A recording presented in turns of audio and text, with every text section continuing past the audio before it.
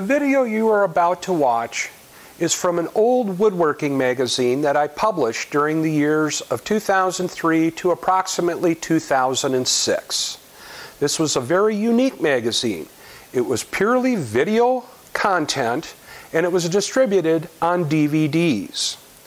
The magazine ran for approximately 3.5 years, and then due to financial concerns, we simply had to terminate the magazine. We moved on to other things over the last roughly 15 years. However, there has been a request to resurrect this content, so I've gone through the trouble to get the equipment, the products, everything I needed in order to bring this content back to life to share with everyone. Here on this YouTube channel, we'll be putting up approximately 100 to 120 of the original stories that appeared in that magazine. The magazine was called Woodworking at Home Magazine, and it was truly one of a kind in the world. I really hope you enjoy these videos, and please tell your friends about them.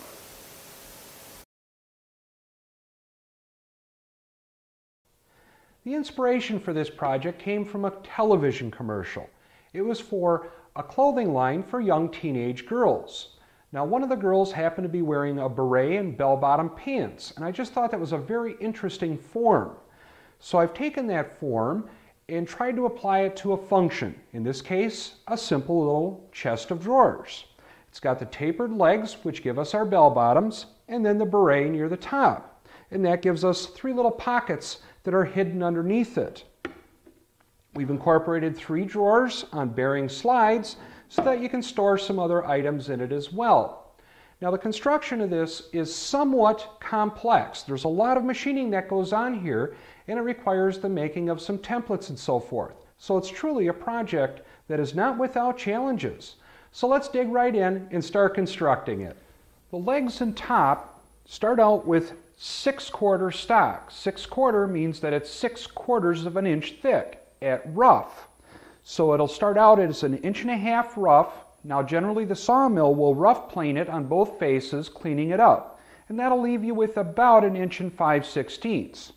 Now even though this little chest of drawers is somewhat sculptural in nature, we should still start out with good flat, straight, square stock. So I'll start out by planing all my material to the appropriate thickness. And then we'll go over to the jointer and put a nice square and straight edge on one edge of the board. I can now go ahead and cut away the top and the 2 legs. Now the top I'm going to cut oversized, but the 2 legs I'll cut exactly to their proper length. What I'm doing now is getting set up to machine that rabbet that goes along the back edge, inside edge, of the legs. Now it's a 1/4 inch wide by a 1/4 inch deep rabbet. So I've installed a 3/4 inch router bit in my router table, raised it up a 1/4 inch, and set my fence back so that I'm exposing a 1/4 inch of it. Now it's just a matter of taking those cuts.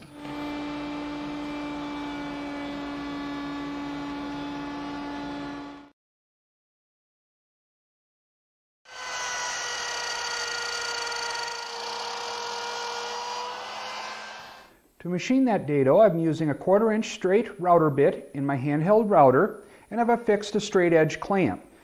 On the right side, you can start off the piece and feed up to a mark, and that'll be your ending point.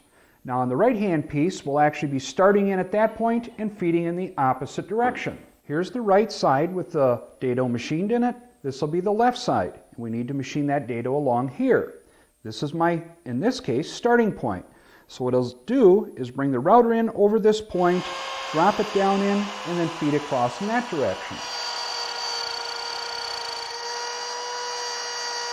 If I were to try and feed from this direction towards me, like so, the router is going to have a tendency to walk away, and that's due to the rotational forces that are exerted while cutting. It's going to pull itself away from the fence.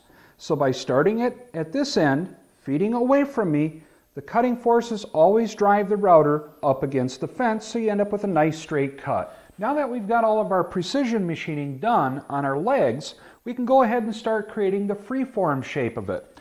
And we'll start out by cutting the taper along the front edge of the legs. Now you could do that at the table saw, with a jigsaw, bandsaw, or even a scroll saw. It doesn't have to be perfect because we're going to be blending that in with with a belt sander in the next step.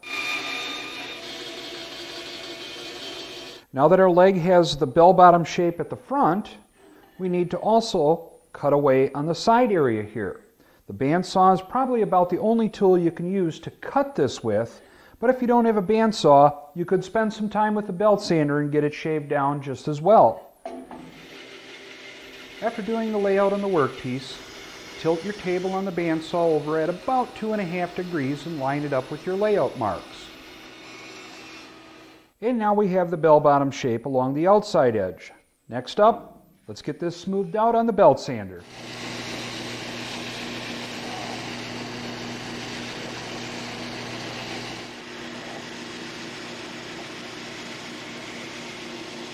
Now if you don't have a bandsaw, you're probably going to spend quite a bit of time here at the belt sander, but nonetheless, it sure gives the piece a nice look. The next step for the legs is to round over the front edge. To do that, we're going to be using the router table, and I've installed a 1/2-inch radius round over bit in the router table. I've got it set up so that the radiused edge is flush with the table surface and the bearing is flush with the front of my fence. Now it's just a matter of taking that cut.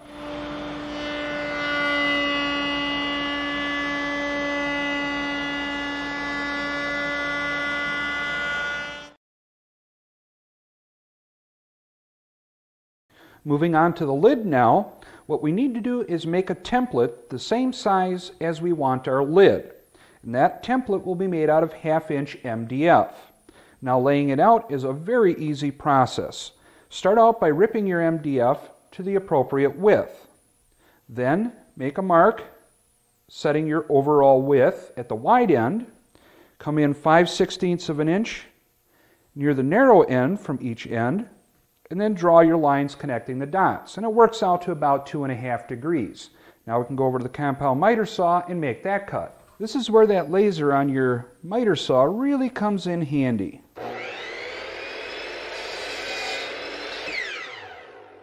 Now using a drafting template, I can easily pencil in the layout lines for the radius at the front corners. And a few seconds on the belt sander and we got our radius. I've gone through and rough cut my lid material to its approximate size. It's a little bit oversized. Now what I want to do is take our template and attach that to our lid material. Now we want the bottom surface of the lid attached to our template. Now I'm using double-faced tape, and it's not the kind you buy at your department store. It's heavy-duty stuff that you can get at most woodworking stores. And I'll just very carefully bring the two pieces together, and I'll apply some good pressure for a few moments so that those two pieces get stuck together nicely. To do the cutting, I've got a 1/2-inch template bit in my router table. Now what I can do is very carefully guide the workpiece along, taking the cuts. And now we can go ahead and round over the top face of our lid. Now we're going to be using a 3/4 inch radius, and our lid's only 5/8 thick. So if we did this without our template, our workpiece would slide underneath our guide bearing, and that wouldn't work out. That's why the template is so important. As we bring our workpiece in and start cutting away the material, eventually the guide bearing will be following along on our template.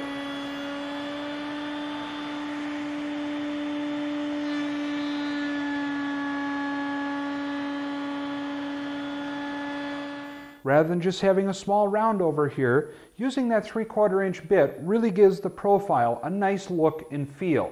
The templates for making the top pieces to mill out the pockets as well as the outside profile are actually probably easier to make out of several small pieces glued together. Because we have to do routing on these inside areas, it's very difficult to take a jigsaw or even a scroll saw and cut out a nice square opening. But it's very easy to cut the individual pieces and glue them all back together again.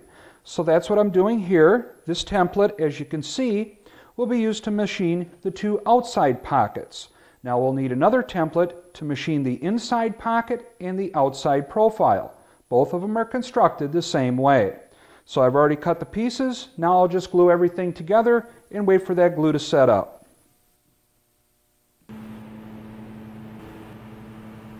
Just as we did with the lid, I've attached my template onto my top piece with double-faced tape, ran around it with a flush trim bit.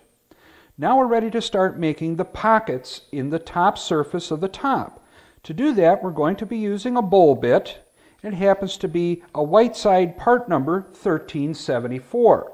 Now I'll be installing this in my plunge router, and I'm going to set my depth of cut so that I can go about 3/4 of an inch deep into that top surface. Now because of the size of this bit, you're going to need a 1-inch diameter collar to follow along on your template.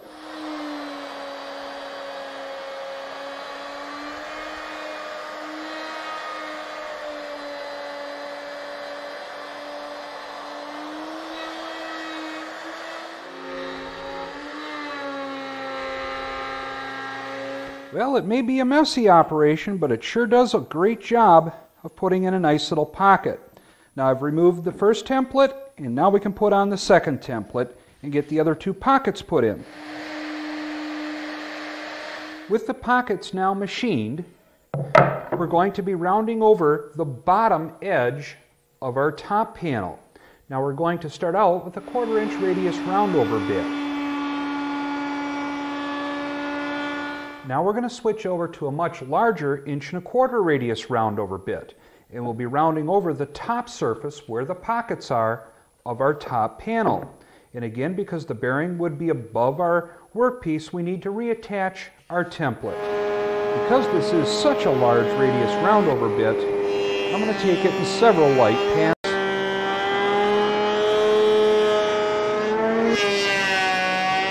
And it'll probably take a little bit of hand sanding to blend everything together.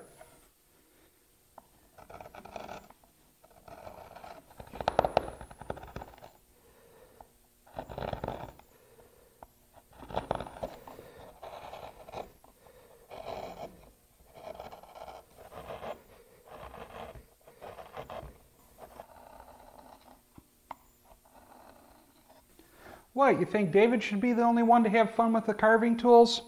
Actually, all I'm doing is going through and carving out a little relief area so that your finger can get underneath the lid to lift it up. Now once I get it shaped up the way I want it, I'll hit it with some fine sandpaper to clean it up a little bit. My technique isn't quite up to David's standards yet. And that should about do the trick. To hinge the lid, I'm going to be using these 10mm diameter barrel hinges. Now we're going to need to drill 2 holes in the lid and 2 holes in the top. Now we want those to be 3 5/8 either side of center and 5/16 of an inch in from the back edge. Now because we have to have all 4 of these holes to line up properly, a jig is really the best way to do it. So I started out to make this jig. I drew a mark representing the center line, measured over my 3 5/8, and then came in 5/16 of an inch, carefully drilled the 2 holes. Then I checked them before going on to the next step. I want to make sure that those are exactly where I want them. Now, to transfer those hole locations into both our lid and our top, I'll just use double-faced tape, and then I'll line up the center line mark on the jig with the center line mark on the lid as well as the top, and then we can drill those holes. After carefully setting my depth stop so that I drill 7/16 of an inch into my lid, I'll go ahead and drill those holes. Be careful setting your depth stop because you don't want to drill through the top surface of your lid.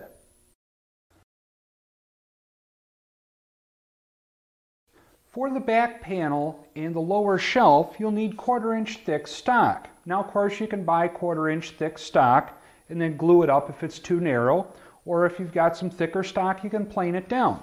That's where we're at right now. Now what we need to do is trim it up to size. Just a couple of simple operations here at the table saw.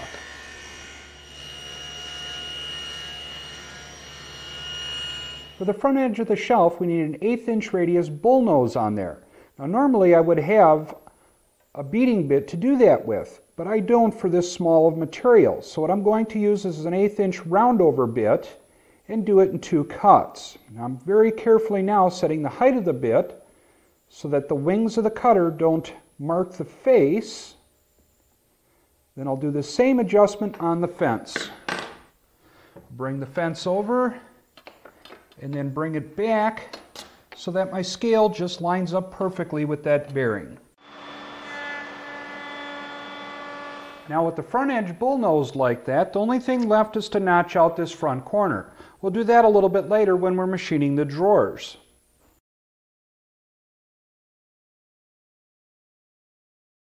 We get started with the drawers by ripping the material over at the table saw.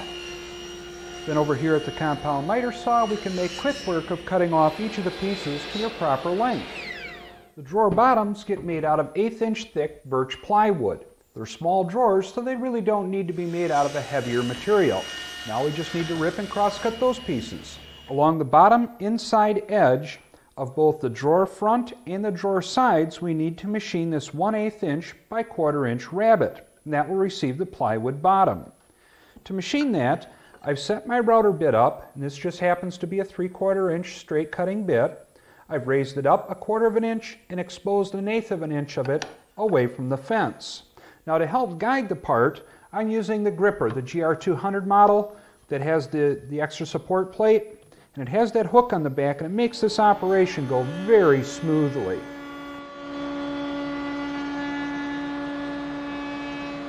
The next operation on our drawer sides is to machine a dado that will receive our bearing slide. That dado needs to be 11/16 wide, 1/4 inch deep, and centrally located top to bottom. Now to get that centrally located, we have to work in 32nds of an inch.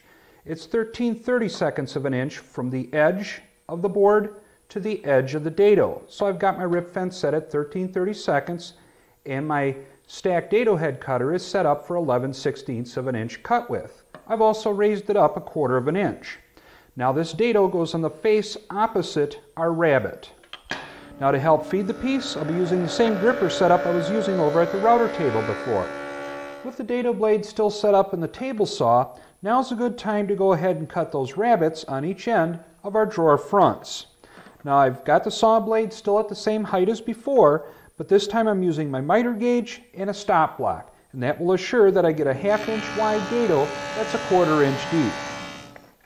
And that's all there is to that operation. Now's a good time to drill the holes for the drawer pull. Now if you're turning your own pulls, you'll want to use a 1/4 inch brad point bit and drill nearly through. Just allow the point to come almost out the back side. It should work out to about 3/8 deep. Moving back to our shelf, we needed to notch out that corner. To do that, I've raised up my stacked dado head cutter to 3/8 of an inch and adjusted my stop block over so that I'm taking 1/4 inch width of cut. The drawers get assembled with a little bit of glue and some micro pin nails. And because this is a small plywood bottom, we can glue that into our lower rabbet as well. If you're sneaky with your pin nails, you can put them inside that dado where we're going to be mounting up the drawer slide. And that way they'll be concealed. The back gets glued to the bottom and to the 2 side pieces. And a couple of pin nails along the bottom to help hold that in.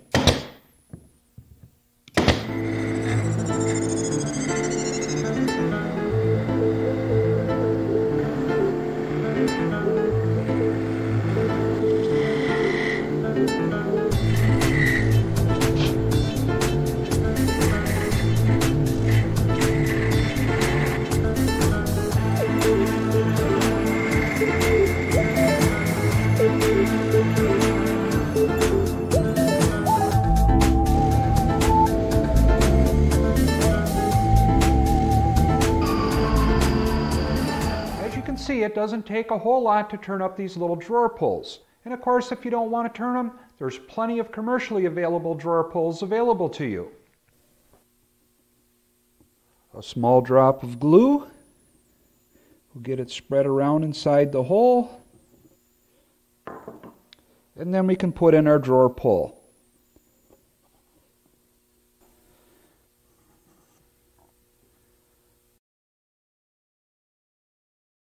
The drawer slides are these mini bearing drawer slides. They're quite an interesting little device.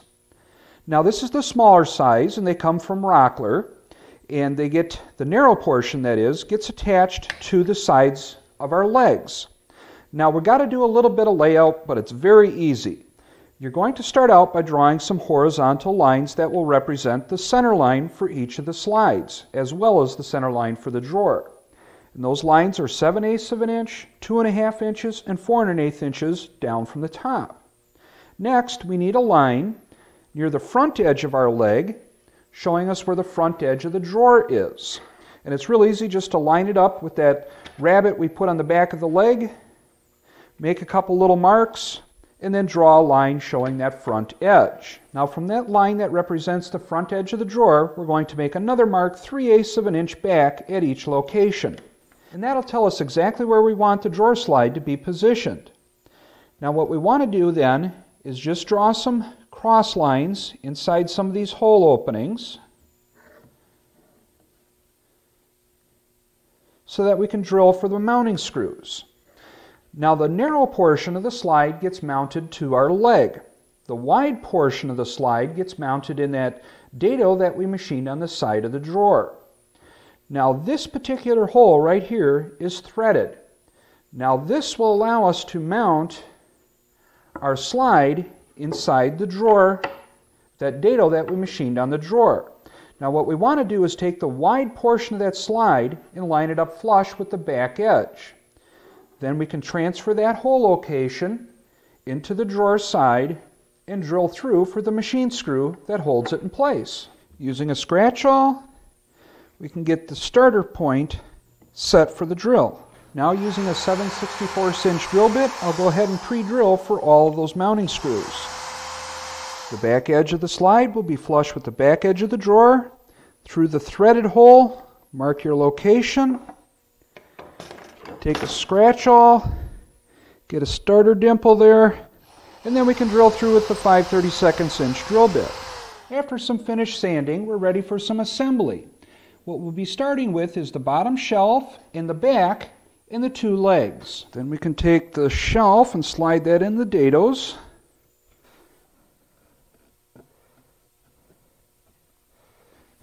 Then we can bring the back panel in place. And a couple of clamps to hold everything together good and tight. To hold the top onto our legs, we're going to be using 6 1/4" diameter dowels. We'll put 3 at the top of each leg. I've placed a layout mark down the center of the top of the leg, then 1¼ inch in from each end. I placed another mark and then one at the center. Now with the holes drilled, I can put a dowel center in each of the holes, and we can transfer the hole location from our leg into the top. Now I've got the top upside down on my workbench, sitting on a cloth to help protect it. Now what I'll do is I'll center up my framework on the top, then I'll make sure the back edge is nice and flush. Then all we need to do is tap the legs, and that'll transfer the hole locations into the top. Now I'll place a little drop of glue in each of the dowel holes. Drive in each of the dowel pins, and if needed, use a block of wood and a hammer.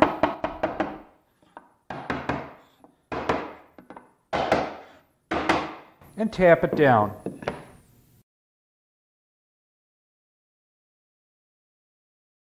With the assembly pretty much done and out of the way at this point, we can turn our attention to some finishing.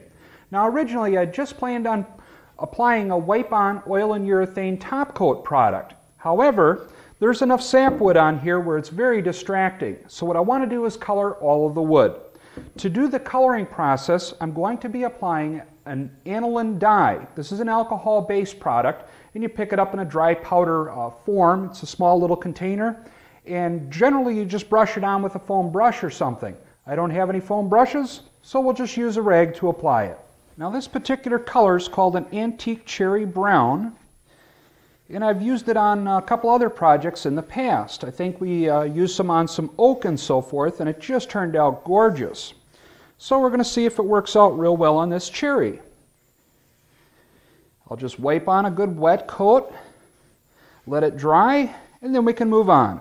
As you can see, I'm wiping on the top coat at this point. I'm using an oil and urethane product, and you'll also notice that I'm applying the oil and urethane first to my maple pieces, the pieces that don't have stain, and then I'll apply it to the actual cabinet that has a stain on it.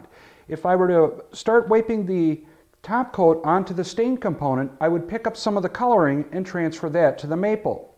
Now I'll apply probably 3 coats of this product, sanding lightly between coats with 600 grit sandpaper. After just 2 coats of the high gloss polyurethane, I'm really not pleased with the look. It's too plastic looking. So what I'll be doing is sanding it down yet once again with 600 grit sandpaper, and then I'll be switching to a satin polyurethane, and hopefully that'll tone it down a little bit. And just as before, apply it with a cotton rag, wiping with the grain. Once you have the surface wet, even it out by dragging the wet rag across the surface with the grain. Very light touch.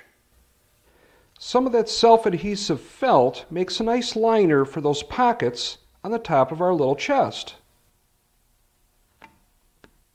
Now unfold your barrel hinges so that they're open and get them started in the holes. Now we can take the lid and get the barrel hinges started in there. And the whole point of this is to get the 2 hinges lined up so that they're opening perpendicular to the back edge of the chest. Get them in as far as you can, and hopefully you drilled your holes to the proper depth, which would be half the length of the barrel hinge. Now what we'll do is we'll close the lid and push it down, and that should seat the 2 barrels into both the lid and the top of our chest.